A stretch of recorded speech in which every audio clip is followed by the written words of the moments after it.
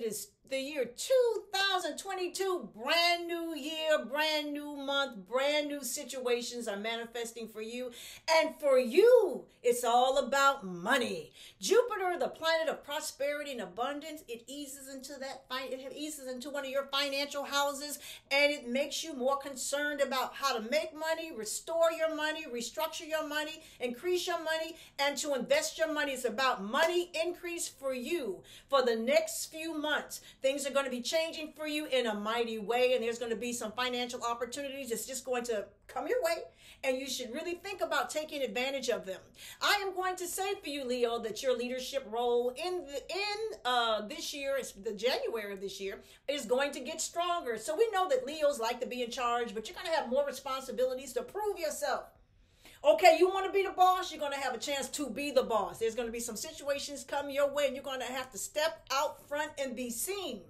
Be careful around the Mercury retrograde. Well, not really be careful around the Mercury retrograde, but just be aware around the Mercury retrograde, because there can be something surfacing around your house of employment, your house of work, regarding a new job opportunity. But you know, retrogrades are not a good time to start anything brand new. So you may want to take a look at it, consider it, and then if you really like it, go after it after February the 4th of next month. February the 4th of next month. You'll go after it if you're interested in it. So one thing I got to tell you, I don't know if you're going to have a GPS on your back, but your old loves are going to find you. They are going to hunt you down, and they are going to want to talk to you. So I don't know if this is a good thing or a bad thing.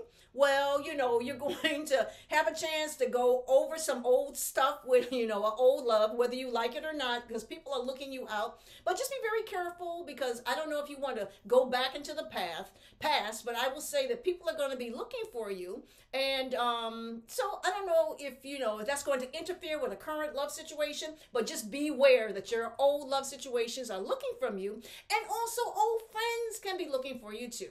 So old love relationships, old friendships, people are looking to reconnect in several ways.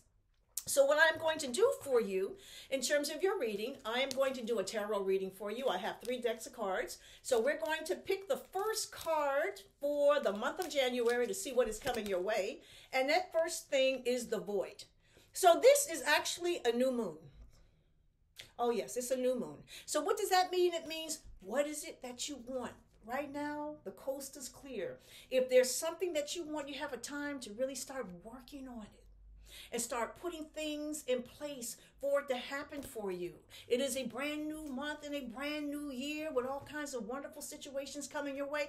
I know instinctively, psychically, I feel as though that house, that 8th house of finances will be empowered. Your 8th house, your house of finances, will be empowered with some new opportunities just coming out of the clear blue. And it's something that you've been thinking about for a while that will start coming your way. And if you want them, jump on them, because this is a great financial year for you. So our second card for you, Leo, will be for the month of January 2022, will be a broken heart. So what does that mean? That means be careful of your love situations, and also, if there's something that you let go of in 2021, let it go. Don't linger about it. If someone hurt your feelings, broke your heart, there may be a reason for it. Maybe you shouldn't bring it into the new year. You should stop thinking about it. You know, or you're in a situation that you are afraid that there's going to be a broken heart. I know that there's going to be a lot of people from the past trying to get after you. So I don't know if that's something that you really want to consider, but just be very careful of your love situations and be very mindful of your feelings. If somebody is constantly hurting your feelings, maybe you shouldn't be with them anyway, or if somebody does not appreciate who you are or what you bring to the relationship, maybe you should get out of it in the first place, okay? And for our third card for the month of January, here we go, is... oh yeah, this is wonderful. So this is the solar plex, the chakra of the solar plex. That is the chakra of manifestation.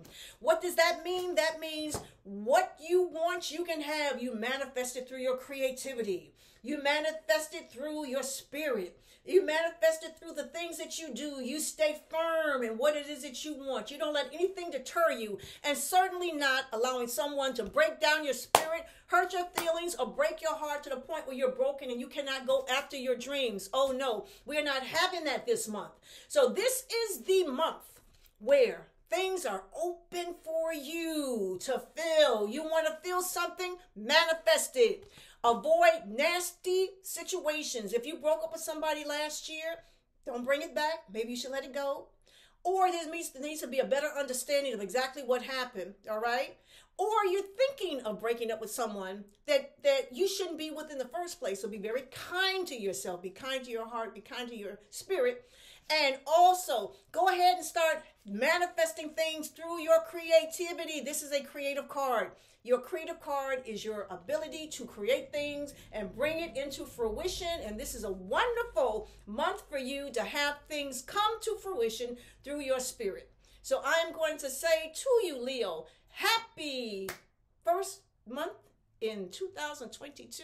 Happy January, and be prepared for a very interesting month financially, because you are going to be empowered.